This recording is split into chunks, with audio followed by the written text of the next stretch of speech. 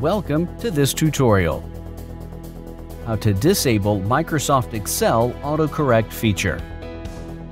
Do you want to disable the AutoCorrect feature in Microsoft Excel? AutoCorrect feature in Excel helps to correct misspelled words or typing errors. Let's see the steps to disable the AutoCorrect features.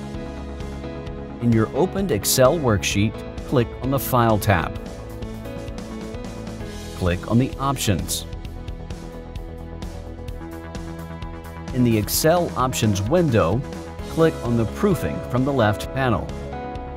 Click on the AutoCorrect Options button on the right side panel.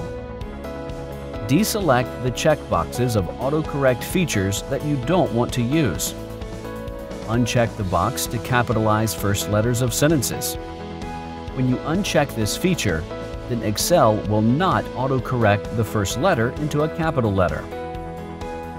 Deselect the checkbox of capitalized names of days.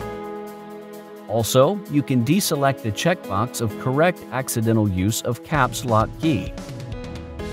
You can add a word in your AutoCorrect library of Excel,